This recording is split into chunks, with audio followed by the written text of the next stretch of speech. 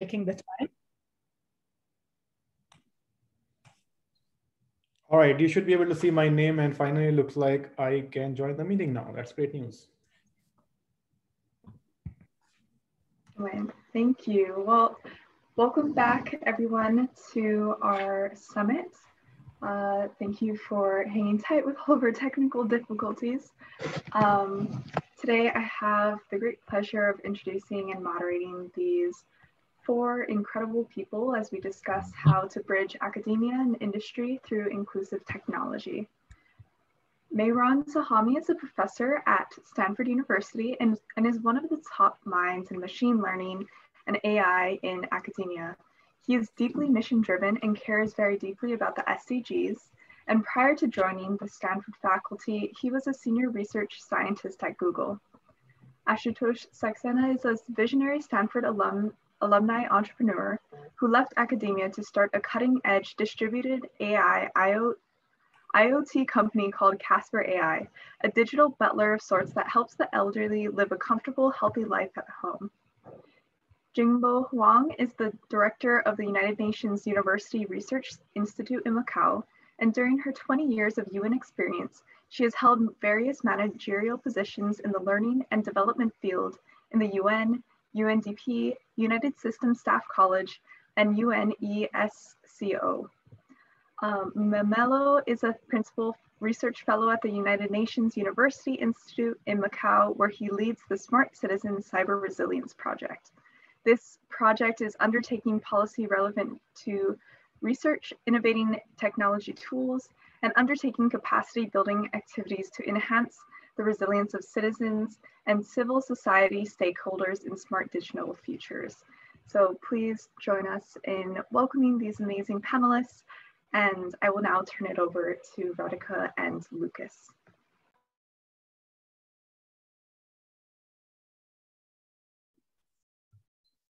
Lucas, go ahead. Well, yeah, thank you so much, everybody, for making it to today's panel. It's amazing to have everybody here. We really do have some of the top minds in AI, and it's very inspiring to see everybody here. Excited to ask questions, and I think we can kick it off, and I'll give that over to Radhika. Sure, and welcome again. Since Stanford Angels and Entrepreneurs, one of the co-conveners, I also want to mention that Mehran is one of our faculty advisors. And Ashutosh is one of the Stanford Angels funded entrepreneurs, and both are doing amazing work. And Jingbo, we're getting to know recently, but very impressed as well with what the UN University Institute is doing. Welcome, everyone. We will get started by hearing perspectives from each of you. And I'd like to suggest we get started with Professor Mehran Sahami. Mehran, share some of your perspectives on just AI and how AI is helping society. Also, if you could weave in, either now or later in the dialogue, how you see AI transforming technology education. I know that's an area you're one of the leading minds in the world. So over to you, Mehran. Well, thanks very much for the opportunity to be here. What I'm going to do is I'm going to share my screen with you so I can give you a little bit of an overview about some of the things we're doing. When we think about bridging academia and industry, one of the things that we think about with respect to AI for that is not just the particular AI technology, but how the AI technology impacts people more broadly.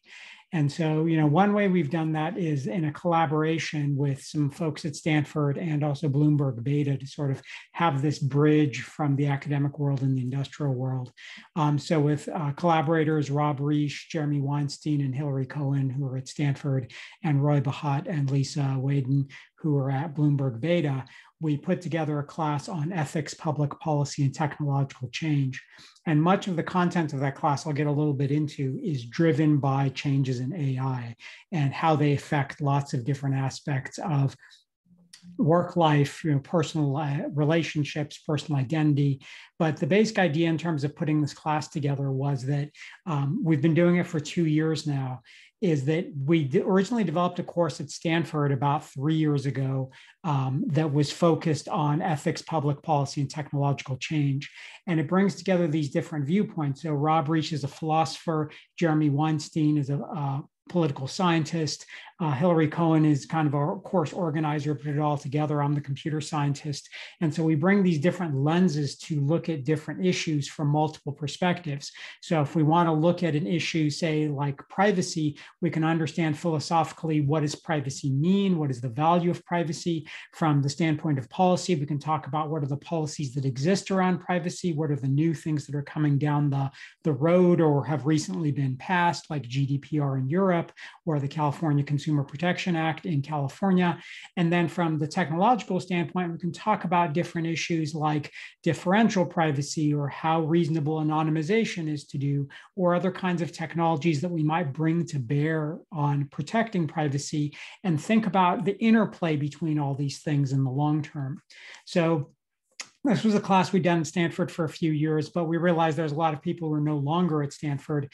They're working professionals in industry. And so for the last 2 years, in partnership with Bloomberg Beta, which is a venture capital firm in San Francisco, we put together a class for industry professionals. So this is, people who are engineers, product managers, venture capitalists, executives at these companies. We had 70 students in the first set last year, and then this year we just wrapped up the class about a month ago with 120 students, which was all done remotely because of the pandemic. And the class was organized into cohorts. So there would sort of be a class that was based on lecture and discussion. And then in the intervening weeks, there would be cohorts, some of which were based specifically at companies. They would have a discussion group just within their company. Others of them had people from multiple companies they were led by small cohort leads who were people who had been students in the class in the last iteration. And so in that sense, we're fanning it out more broadly. In terms of the topics we're covering, and I talked about data collection and privacy as one of them, but there's really 5 major themes. One of them is that on data collection, privacy, and civil liberties. Certainly notions around data collection are something that comes to the fore even more with AI and thinking about data being one of the big powering pillars of AI, along with other algorithms and greater technological computing power. We talk about things like the large tech platforms and who has control over free speech and how that's regulated or the lack of regulation that might exist.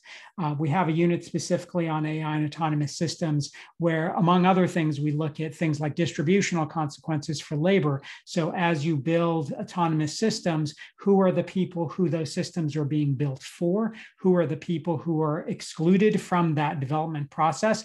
And then how does that affect workers, for example, whose jobs might be displaced? And what does that mean from a policy standpoint down the line when people's jobs might be impacted by AI? How do we want to, as a society, deal with that?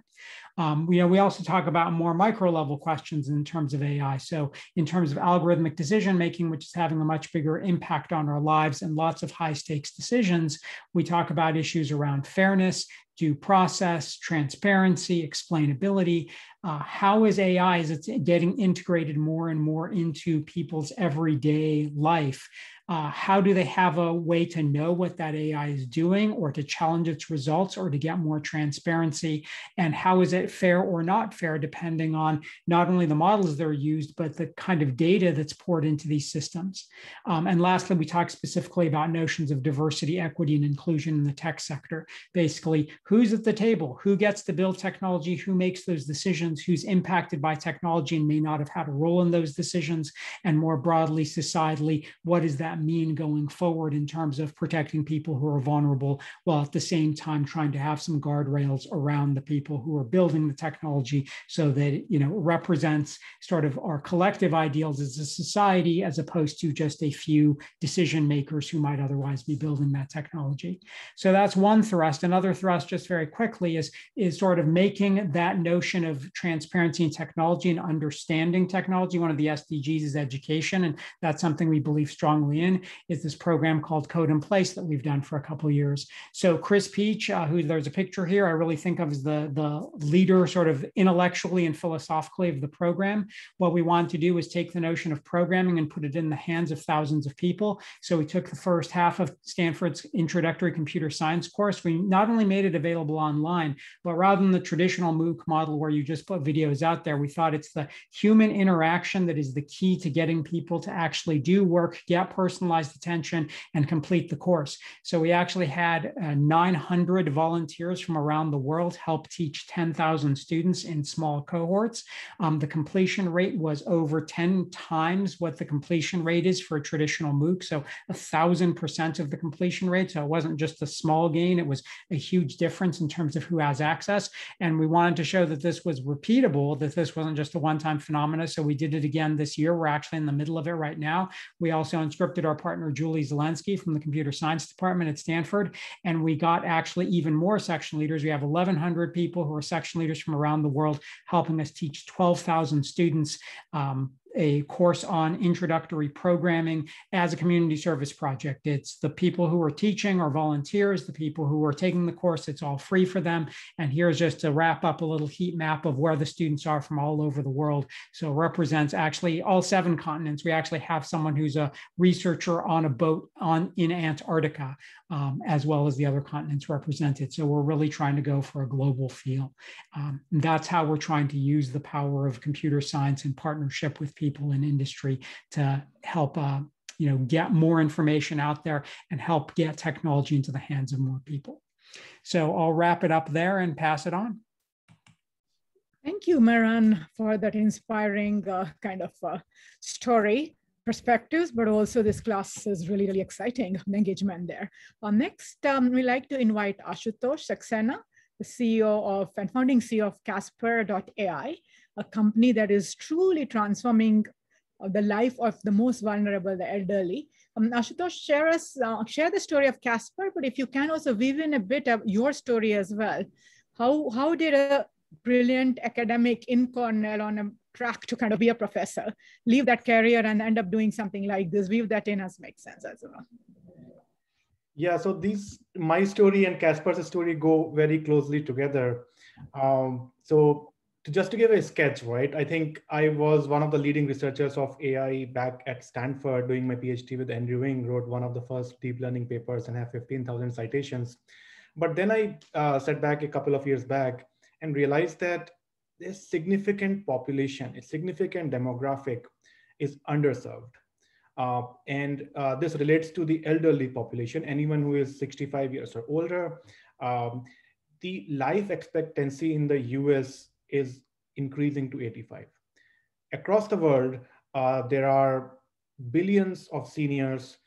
Just in US and Japan alone, there are 181 million seniors, and there are fewer and fewer people to take care of them. The number of younger caregivers is expected to decrease in the same time frame. So we simply do not have enough people to take care of these seniors, to perform daily tasks. And I realized that AI can come to the rescue here in many forms.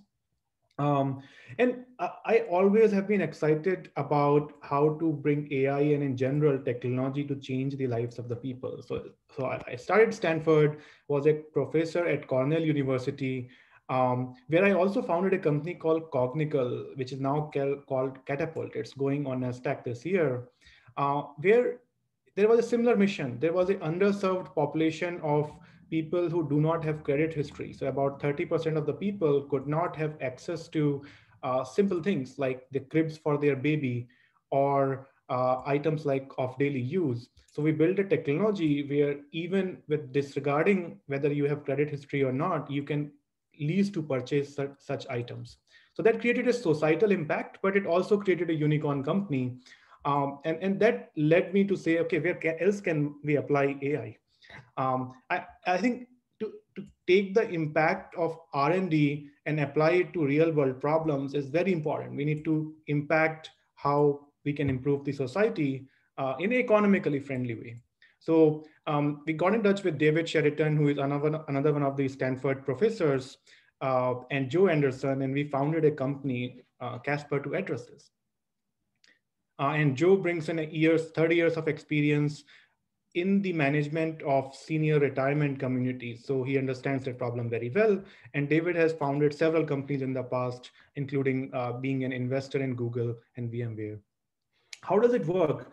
So first, we start looking at homes as computers. So if you think about your home, you have at least 10 different appliances in your homes, right? Like you have refrigerators, you might have light bulb, you might have light switches. It turns out many of these devices already have sensors. They have computing capability on them. Just like your smartphone has a processor, the devices in your home already have a processor. Now, all in all, a home like this that you are seeing on the right, if it has a few devices, now you have a computing system. You start thinking of home as a computing system in which people live. On top of that, if you add AI advances that we have made over the last decade, you have a substantial opportunity. So one additional thing that becomes important in this setup is privacy concerns. So most AI systems rely on data collection to the cloud.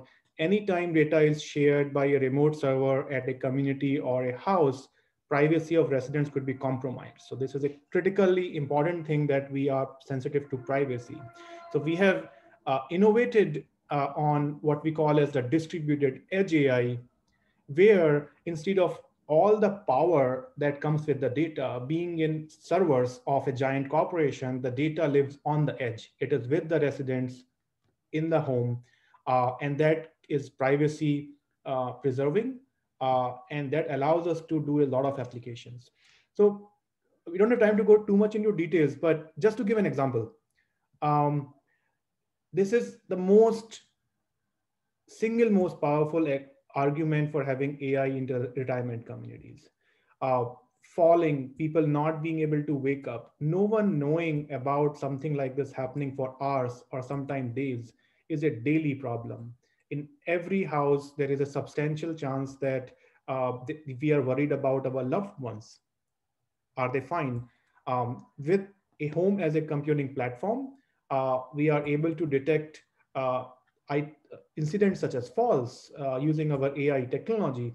And regardless of whether you are wearing a wearable like a watch or not, the AI sensor can learn the resident patterns. It can respond to what happened if someone fell or is inactive, and someone can come to help. This is a problem for the whole senior demographic across the world, which we are solving with these smart homes. So this is just one of the several problems that can be solved with our AI technology. And just a reminder, it's a home that is smart. So even if you don't have access to these variables, you can solve a lot of such problems. Today, we are taking this idea of how to have an impact on this underserved demographic, and we have started building communities and addressing problems of health at home across Nevada, California, Japan, and expanding to Chicago, Minneapolis, and several other geographies to improve the lives. So I will stop here. And this is a quick story of why we are bringing the AI to have a real world impact. And in this case, the elderly population, which is underserved. Thank you, Ashutosh. There's been some questions coming in. How does AI specifically help the SDGs? I think you gave one very powerful answer. The key spirit of the SDGs is to leave no one behind. And what better way than to help the elderly have a safe and comfortable life in their homes. Next, I'd like to invite Jingbo Huang and a colleague, Mamello Thinyane, to talk about the amazing work happening in the United Nations University's Research Institute in Macau. I'm sure Jingbo will be telling us about many other ways that AI helps achieve the SDGs. And one of the questions that's come in, Jingbo, if you'd also like to address, is how can we address the direct environmental impacts of AI? Is there work being done to improve the efficiency of and reduce the GHG emissions associated with AI? So if you also want to roll that in, that would be very helpful, or we can come back to that in the dialogue. But I do want to mention that Ashutosh is helping on environmental impact as well. Like there's a lot more efficient energy usage. We didn't get into that, but Casper actually helps energy optimization in the home as well. We can come back to that in the dialogue. But Jingbo, over to you and Mamello. Thank you, Radhika. I like the sunny weather behind you, and good afternoon and good morning, good evening to everyone. We're the United Nations University Research Institute in Macau, and actually here is 7:30 in the morning. My name is Jingbo Huang, the director of the Research Institute. Today, I'm here with one of our principal researcher, Dr. Mamello Thinyane, because we would like to send a message to all the students and all the participants, because we know that you are on your way to decide on your future career. And this topic of this particular webinar is on the academia industry and the potential connection for an entrepreneurship. So we would like to share a different angle, which is how can you initiate a entrepreneurship in research career as a young talented fellow in Stanford or in other universities. So our research institute is working exactly on this field, in this field.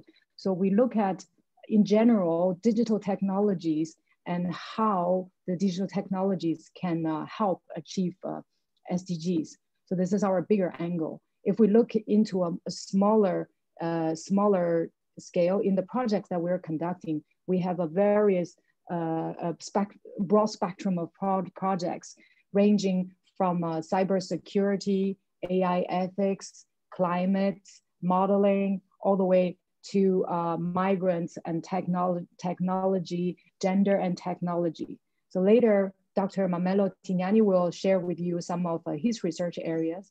But the message that I would like to share and send to our students is there could be a possibility of engaging in this technology for SDG work from the research perspective.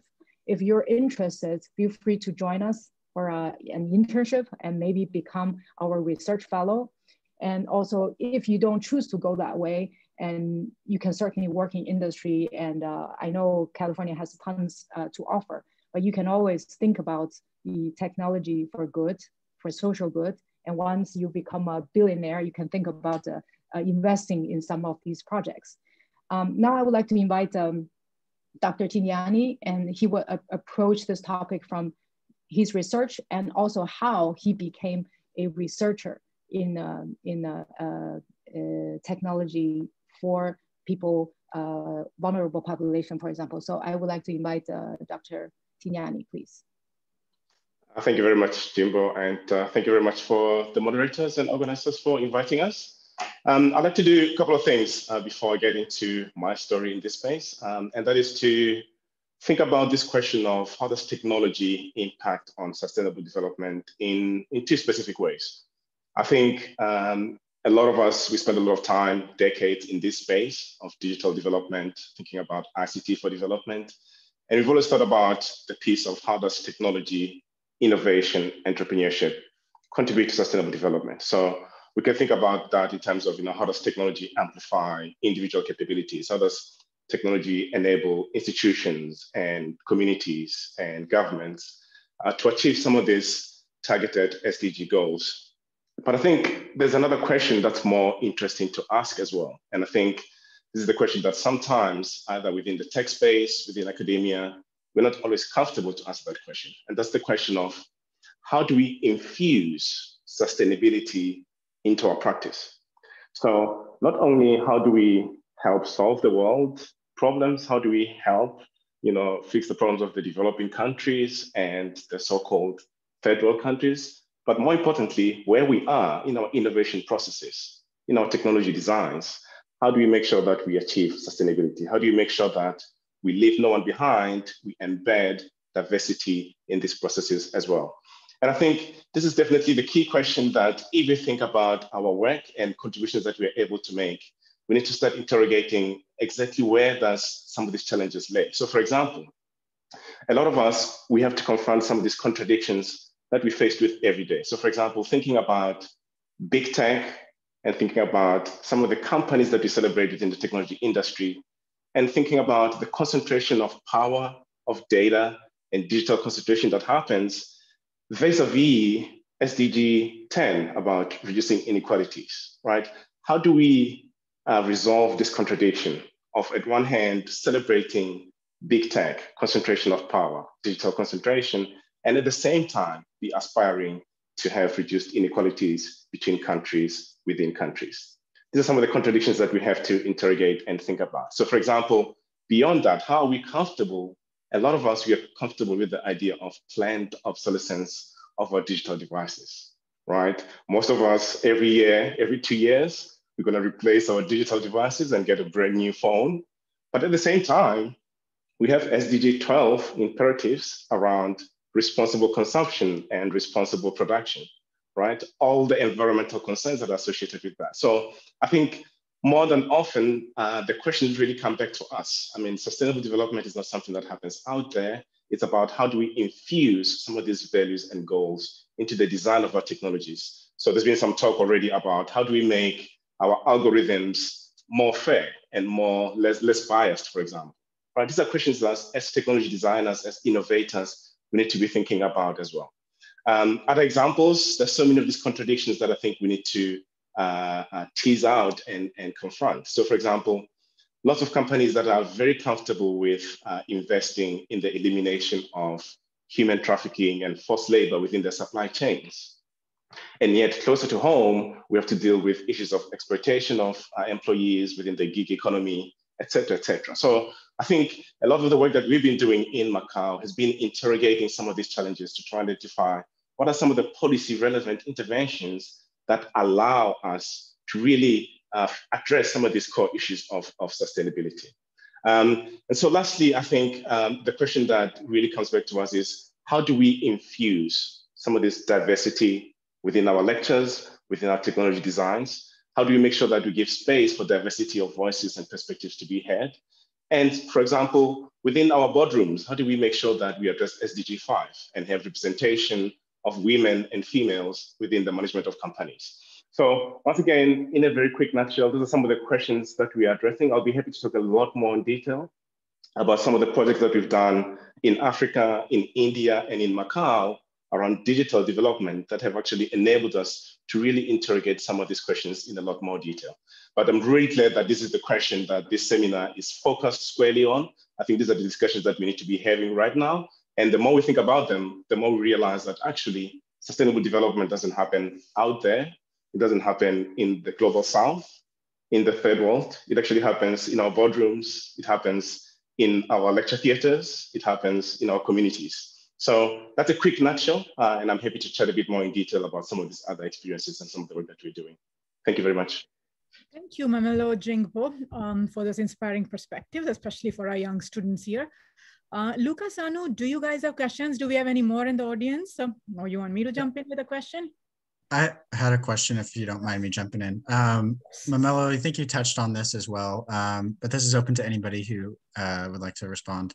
You mentioned that there's sometimes a contradiction in big tech, but also achieving advancements in AI and the policy of what goes into creating a sustainable AI. And I think a lot of the times it's viewed as contradictory to have regulations or limitations on AI, but also want it to advance. So my question is, has anybody here seen any policies perhaps or government actions that you think are both advancing AI, but also protecting sustainability at the same time and privacy with regards to data and personal security and privacy? Yeah, so I'll take a quick dig at that. So I think what we're sitting with now, and sometimes what happens is sometimes we start with exciting technology designs, technology innovations, which of course, if you're a computer scientist or technologist, that's exciting, that's a good space to be in. And then sometimes we then later, in retrospect, infuse some of these other concerns around privacy, around security, around biases, etc. So I think sometimes what ends up happening is that you end up having legislation and guidelines catching up with what's happening in technology. So for example, at the legislative level, things like GDPR, which are at the European EU level, is meant to address some of these concerns around data privacy and data protection. And there's a lot of effort as well at different levels. So both across industry, where, for example, you have these AI ethics guidelines that are being developed by different companies. And there's quite a few of those that we spend time analyzing to try and understand exactly what are some of these interventions that need to be undertaken. But really, to your question, I think those contradictions, it's not a given that there should be contradictions. I think it's about where do we start? If we start with sustainability, fairness, justice, leaving no one behind, there are ways, and some of the panelists have actually discussed some of those ways where we can ensure that we still have privacy in our technology designs. We can still have algorithms that are efficient and that don't have any adverse environmental concerns, et cetera, et cetera. So I think we need to be a bit more intentional, both in our technology designs to make sure that we infuse those soft goals, societal goals, into our practice. I very much agree with Mamello. I think he, hit the points right on the head. And I think one of the important things to keep in mind is that there's important cultural differences in different parts of the world around what issues are around things like privacy or rights of the individual. There isn't a monolithic set of what is agreed upon globally as what those rights are. And if you can see an example of that very clearly if you look at the divide between, say, Europe and the United States in terms of how they look at issues around privacy, GDPR being sort of one leading example of that. Just in the last few days, the European Union announced new potential regulations around AI, including facial recognition and other sort of algorithmic protections. We don't have anything like that in the United States right now. And it's a very culturally different set of factors. If you look at notions around free speech, for example, and the regulation of large tech platforms, those are also very different in different countries. So I think one of the things we need to keep in mind is that globally, we don't have agreement on these things. And that's why it's not just a technology issue. We actually need to understand from a policy and sort of cultural perspective, where are the places we actually have commonalities to agree.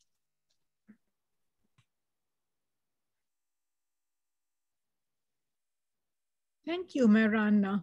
Mamello, Anu, you had a question. I don't have a question right now. I'm so sorry. I thought you were going to go next, Radhika. Sure. Sorry, I thought we were chatting and we had a disconnect on who had the question. I have a question for sure.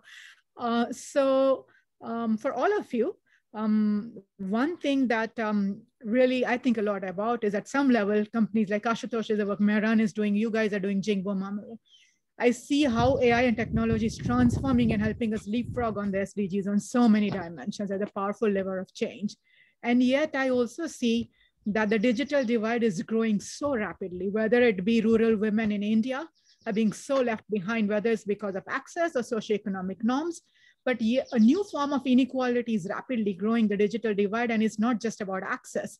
Have you thought about this? What are your thoughts on how do we make sure that particularly AI doesn't become yet another divide and it's more a bridge, especially in the spirit of leaving no one behind? Anyone who'd like to go?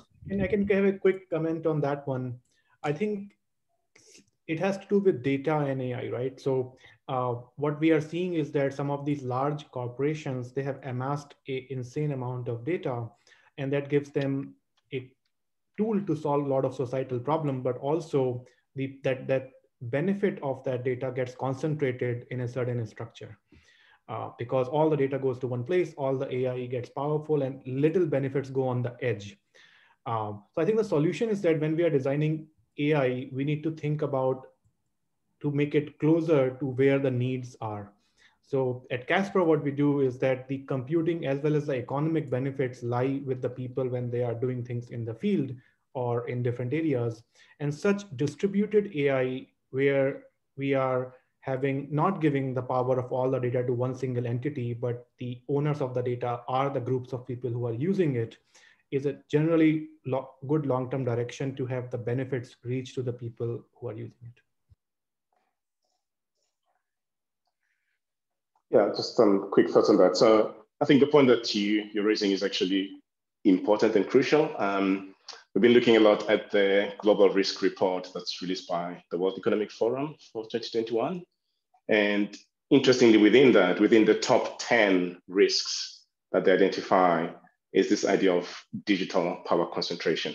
That's within the same category as extreme weather, as climate action failure. So it is a big problem. It is a big deal. And I think this is discussed both in terms of power asymmetries between countries and within countries, so different sectors of society. I think the question the issue that Ashton has highlighted is important. So data is a big part of the story. That's the food of AI algorithms. So without inclusive data, without data that's representative, of course, you're always going to have this problem of the outcomes that are equally unrepresentative.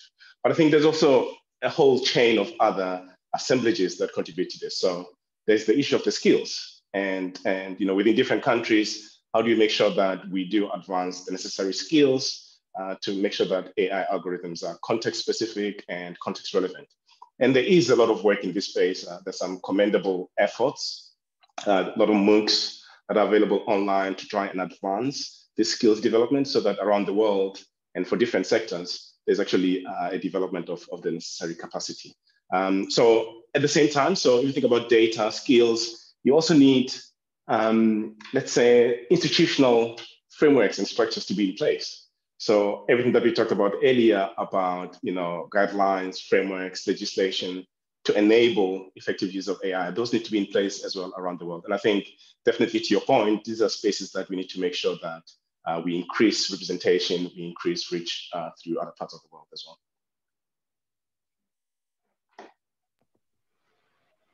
Thank you, Mamello. I have a question about bias in AI systems. So, this is a huge topic, and how do we combat bias within AI and machine learning, and who gets to lead an organization's effort to identify that bias and be able to make those changes in regards to how the algorithm is constructed? Yes, I think a critical point here is not just the organization, but what you really want is, what is in the benefit of society and what societal controls are there? And, to Mamello's point right now, in terms of about the concentration of technology in the hands of a few people who have a lot of data and the resources to use it, is that they also get to make all the decisions. Right. And so there is no democratic appeal. There is no notion of, if people don't like how AI is being applied to them or the results of it, what recourse they have, other than just trying to appeal to these companies to actually do something. And so part of the notion is, what are the guardrails that are in place where, there's a notion of the basic levels of fairness, what data is sort of being used in these algorithms, what methods are being used, what sorts of accountability is there. But at some level, what sort of public audit is there, right? If algorithms are being applied, and this is something San Francisco, for example, the city has been looking at their board of supervisors in terms of actually what sort of auditability should be required for algorithms. And so if you have particular kind of measures that you want to have to look at the results of algorithms across different populations or with respect to different sorts of impacts, what are the metrics you have? Who gets to decide them? What is the frequency at which they're updated? And then what is the recourse? And part of that is the notions of due process and transparency. So we have all this machinery in the legal system, right, that we've used in the legal system for years. We don't apply any of it to algorithms, even when the algorithms now replace human beings that were previously bound by those same structures. Yeah, just a quick thought from my side as well. So I think a lot of times we always talk about bias in data. And I think sometimes we need to take a step back from data. I think sometimes we think about the systems and these algorithms as having a mind of their own. Unfortunately, the systems are built, and sometimes they represent the reality in the world. So if the data that you train your algorithms on is already biased, you need to deal with bias at the societal level.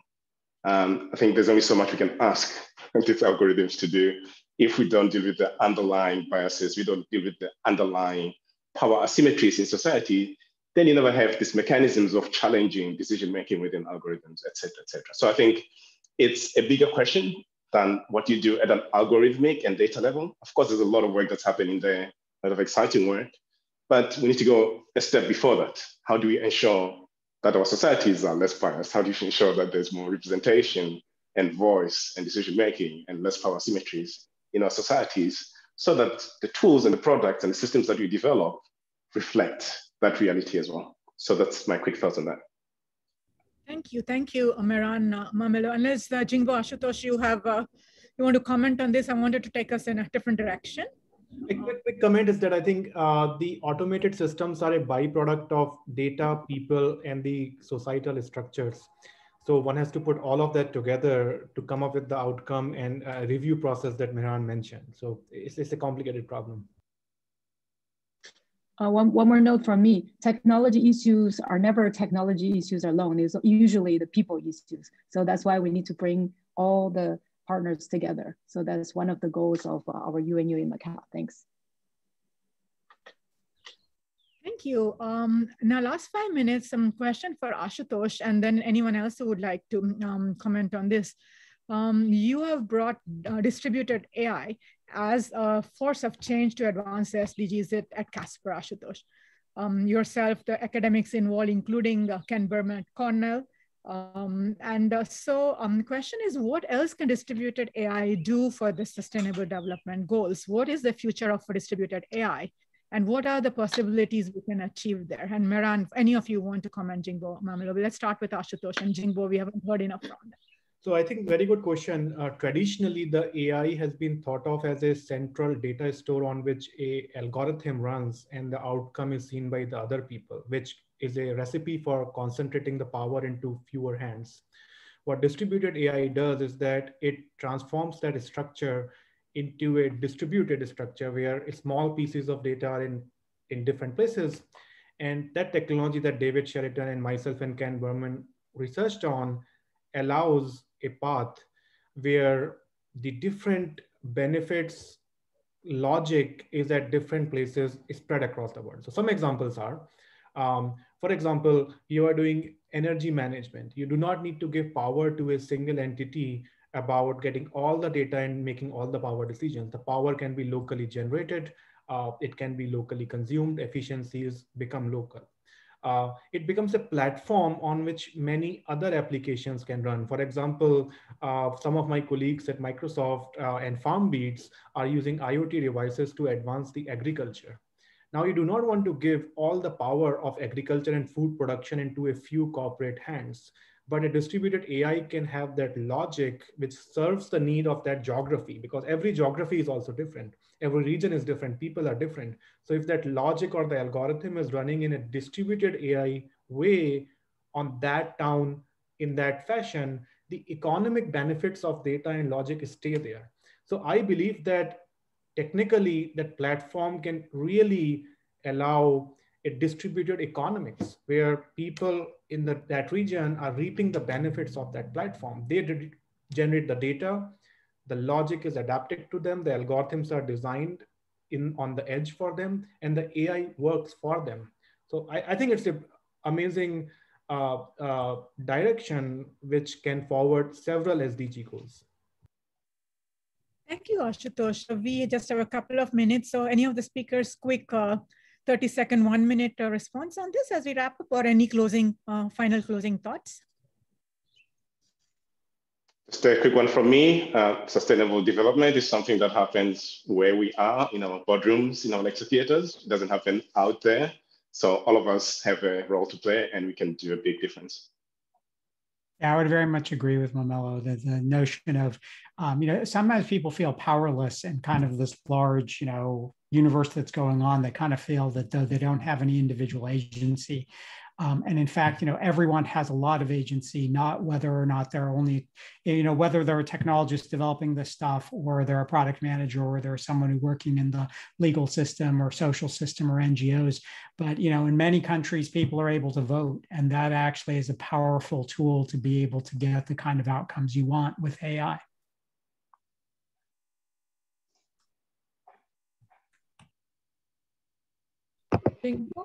Any final thoughts as we wrap up? Again, I invite all of the students and the interested young people to join us from the research perspective and looking at how we can bring people together to solve these technology issues. Thank you.